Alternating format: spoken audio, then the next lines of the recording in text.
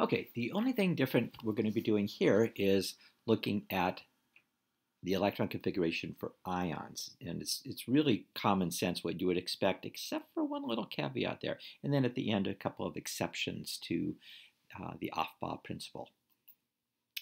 Negative ions. Of course, negative ions means that the atom has gained electrons. Of course, negative ions are called anions. So an example.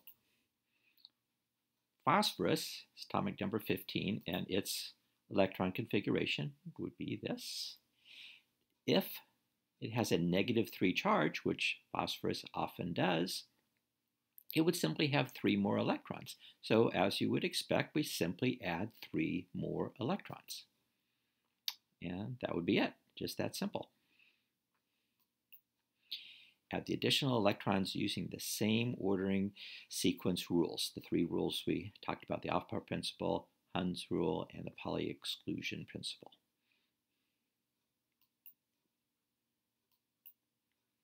Positive ions are atoms that have lost electrons. Of course, they're called cations.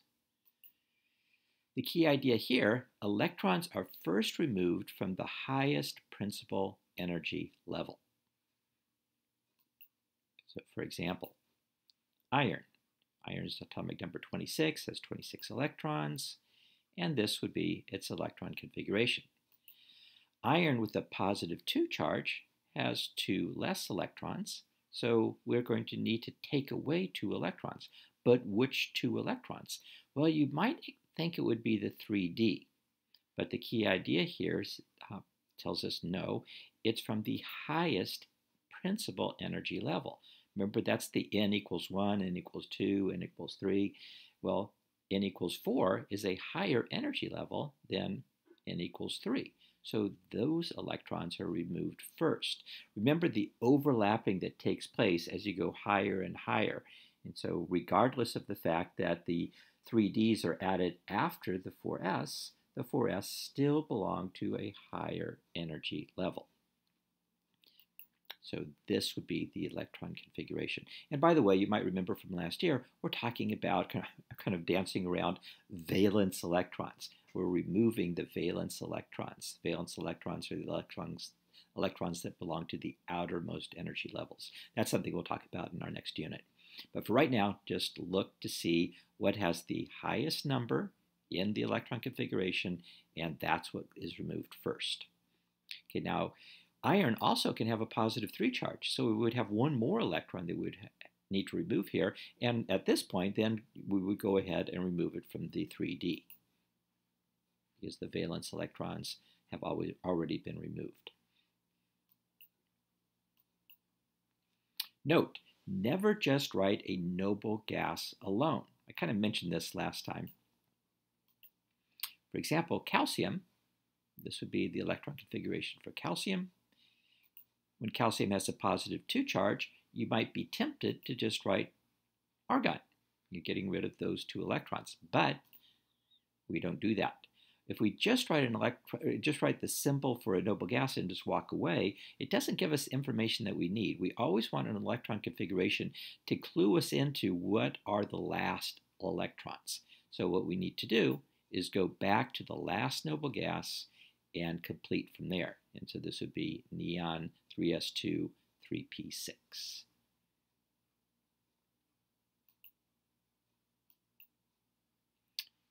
Practice. Write electron configurations for the following ions using noble gas notation. And you might want to pause the video, see if you can do this yourself, and then check your answers. But I will begin giving the answers in 5, 4, 3, 2, 1, go. All right, now what I'm doing here in the blue is first just writing the electron configuration for the element itself, not for the ion. So this would be the electron configuration for bromine. It has a -1 charge, so we simply add 1 more electron. So this would be our electron configuration. For zinc, this would be the electron configuration for just the atom. +2 charge, we need to remove 2 electrons. So remember, when we do that, we remove them from the highest energy level. So the 4s2 electrons are what are removed. Again, those are the valence electrons. Cesium, positive 1 charge, we would lose the 4s1. And remember, we're not going to just put a noble gas in brackets and walk away. We need to go back to the noble gas before that and then complete it from there. So this would be krypton 5s2, 4d10, 5p6. And last, sulfur, the negative, well, sulfur alone would be neon 3s2, 3p4. The negative 2 charge, it's going to lose, oh, sorry, it's not going to lose anything. It's going to gain 2 electrons.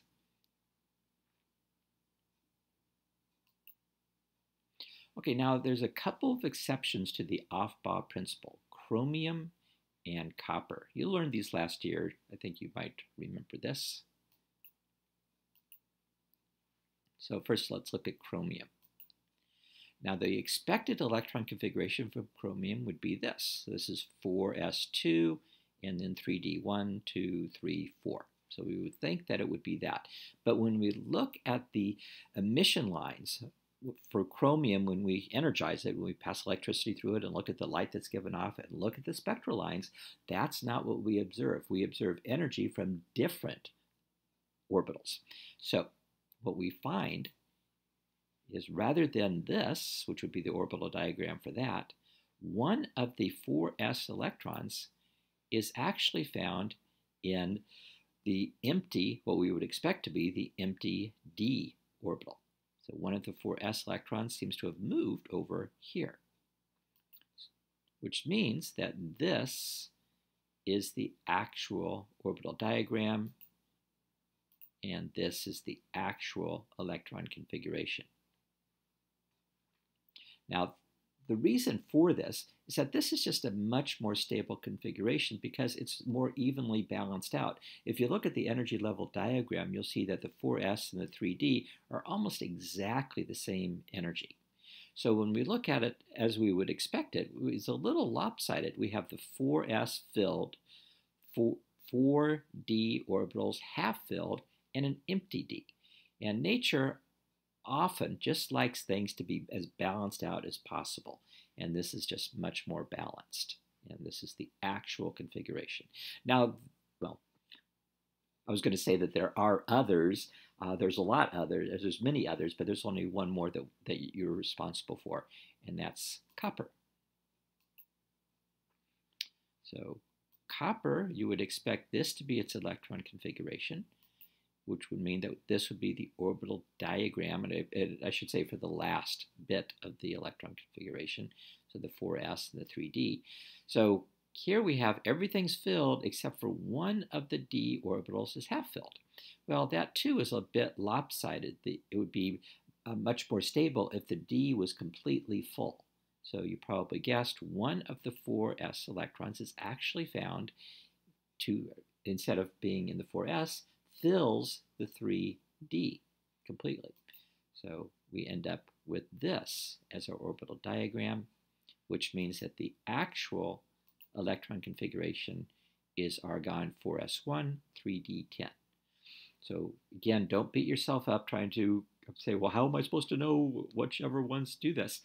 These are the only two you're responsible for. You can look at a periodic table, not ours, but others, or go online, and you can see, you can just search exceptions to the Aufbau principle and see the other ones involved as well. But again, these are the only ones that you're responsible for. Okay, there is a great tutorial I would encourage you to watch from the IB video tutorial site on YouTube. However, they do mention something. He mentioned something called electron arrangements, and that's been removed from the IB curriculum, so just ignore that. I thought I'd just show you part of the video to kind of give you a sense of what it has to offer. It's about 14 minutes long. Okay, let's look at how to work out the electronic configuration for the elements in a periodic table. The IB says that you only need to go up to xenon, atomic number 54. So we're going to ignore, this is the F block down here. Although they have asked about that in the past, we keep emailing them and telling them not to. And I'm pretty sure they'll never talk about that again. Yep. All right then. That was a joke. if I was to tell you that the final term in the... And we will be doing the F block. Let me kind of fast forward here a little bit and show you the when he actually starts doing electron configurations. So it's really, he does a really nice job on it. But as he's walking you through this, this is electron arrangements right here. So that's what I'm saying, just ignore that. That's something that's just no longer used. It has to do with the number of electrons, number of valence electrons that we have in each of the energy levels. So just ignore that. But everything else is really good. This goes on. And even at the very end, asks you what's wrong with these electron configurations. So it might be something for you to see if you can figure that out.